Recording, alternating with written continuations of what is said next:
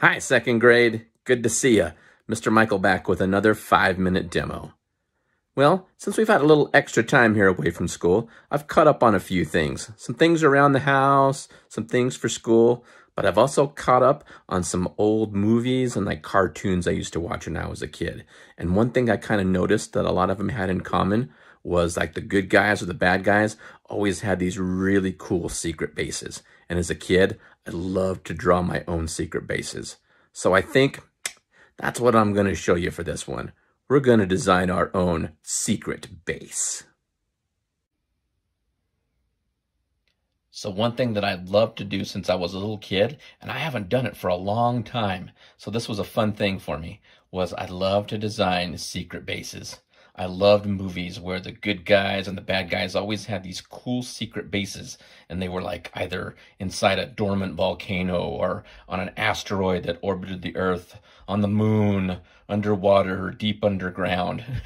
So I loved designing those things when I was a kid. And as I've gotten older, I've designed a few here and there. Like I said, it's been a while, but I've designed a few here and there, and I tend to get kind of more funny about them. Especially after I watched, remember Despicable Me and Gru with his secret underground base and stuff under his house.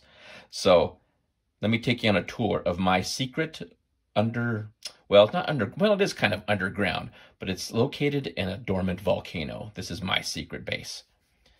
So if we look here, at the top, here's like where the crater of the volcano is. And then that's what I call the helipad. That's where like the helicopters and stuff can land. And then if you look, there's like a central shaft that goes right down the middle so you can access all the different rooms.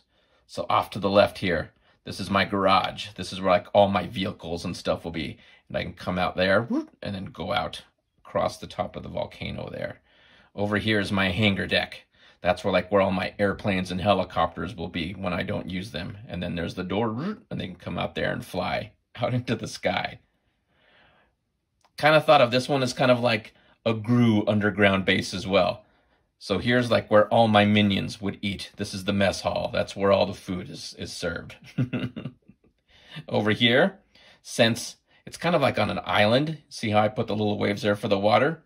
And if I've got ocean out this way, then you know I've got to have access for my submarines. So here's my submarine bay, and that's where all my submarines park, and then that door goes up, and then all my submarines can go out that way.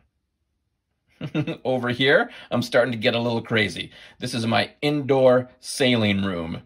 So there's like water, you can see a sailboat, there's like a little island, a little mountain, all that underground there. Over here, I'm getting even a little bit more crazy. This is my indoor skydiving area and indoor Jeep trail.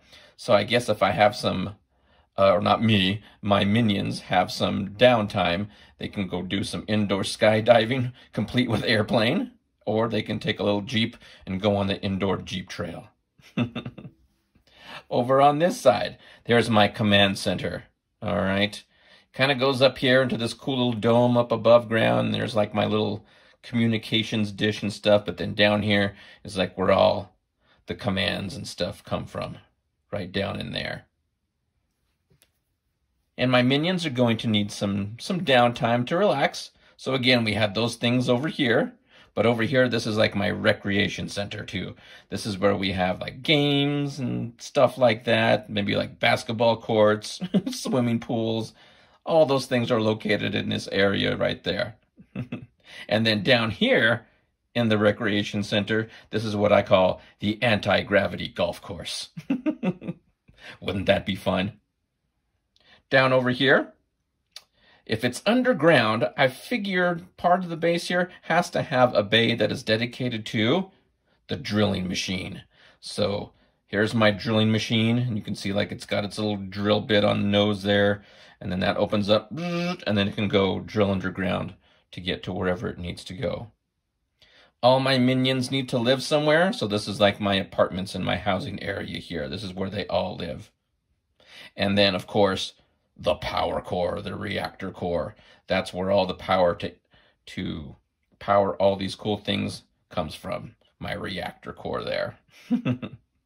And I kind of try to do this in the design of what we'd call a blueprint, all right?